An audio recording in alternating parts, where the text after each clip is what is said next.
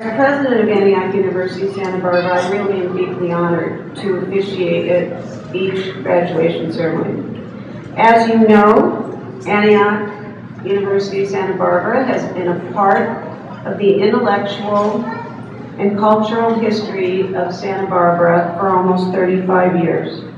And that history includes more than 3,800 illustrious alumni, a group that you will become part of today. Throughout my first year as president, my role has become increasingly external, much more so than it was in my first year. And I have been spending extensive time out in the community developing collaborative relationships and growing the future security of our campus by increasing community awareness and visibility among philanthropic individuals and foundations who will assist us with the development of alternative sources of revenue for scholarship programs, new programs that are responsive and relevant to students in the future. And as you all know, right now, we're in the middle of a capital campaign, or beginnings of a capital campaign, that will allow us to complete and fully develop our beautiful new campus at the corner of Antioch and Coda Streets. Today, you are probably experiencing a range of emotions, exhilaration and exhaustion among them. You are probably looking back at the beginning, perhaps the beginning of your Antioch education, or even further to the beginning of your education or other commencement ceremonies. You, like other students before you, didn't come to Antioch University to be transformed by your education. Instead, you probably came here because in one way or another, you wanted to make a difference. Being out in the community as much as I am now, I talk to many of our alumni, and what I hear from them, actually, is that indeed they were transformed by their Antioch education. That is a wonderful legacy that the Antioch experience has uniquely and consistently given our students. A chance to transform themselves and to go out into the community and enter professions and careers that allow them to make a difference and lead lives of purpose. We are proud of the accomplishments you celebrate today, and we know that you have made many sacrifices to get here. Many of you have taken loans to complete the degrees you received today.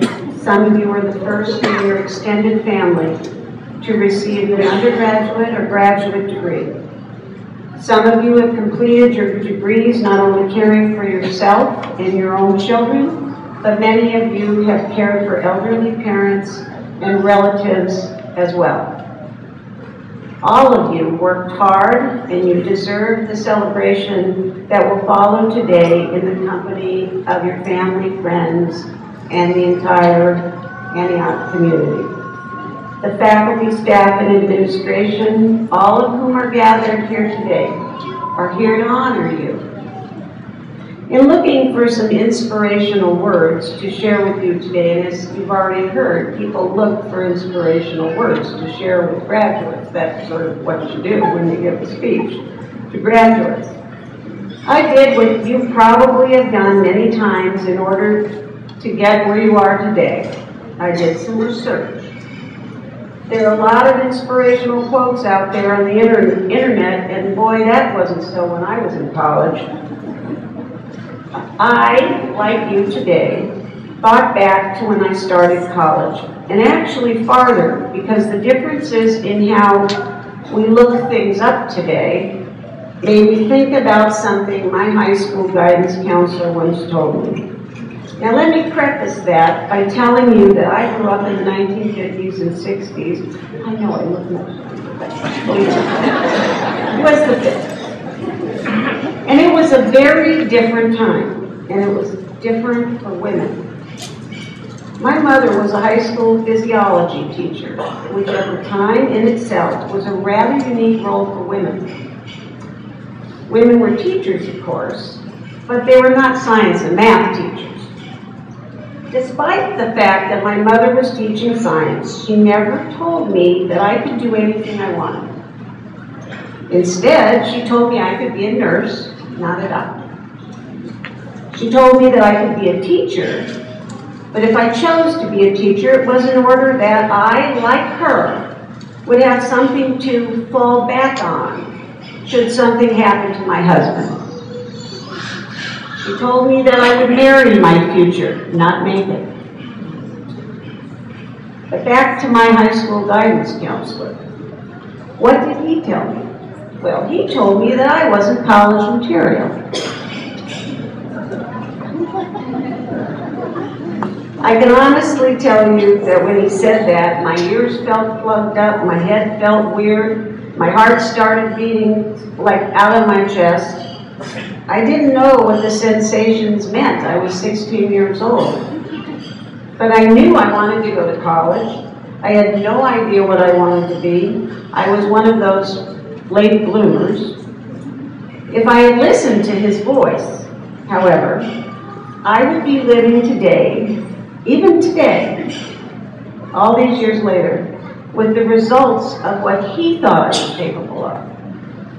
Don't waste your life living someone else's beliefs about what you are capable of. The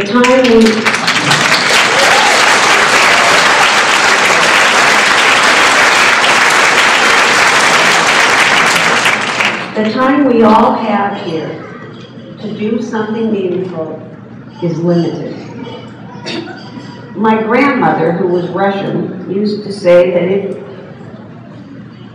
and I'm going to try to do justice to my grandmother's Russian accent here, and I'm not going to screw it up. But according to my grandmother, you will be too soon old and too late schmat.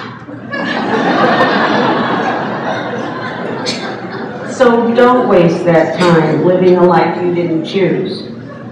And don't let someone else's voice, like that of my high school counselor, mean that other voices aren't heard.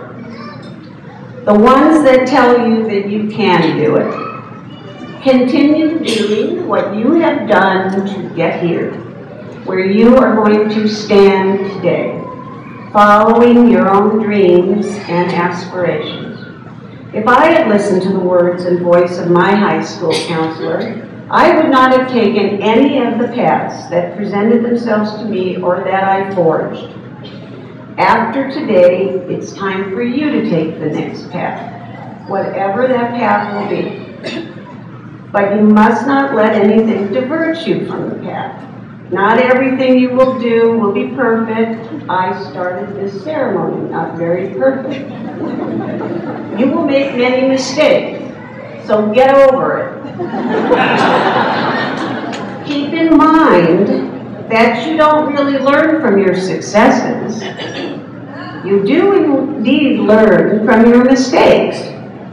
And because everyone makes mistakes, there's a lot of learning out there available for you to observe. Like what I did today, right? Next time when you give a graduation speech, remember to do what you're supposed to do. Don't be afraid to take those paths. Keep in mind some advice I once heard from a very wise 800-year-old Jedi Master. Mind what you have learned. Save you, it can. Thank you.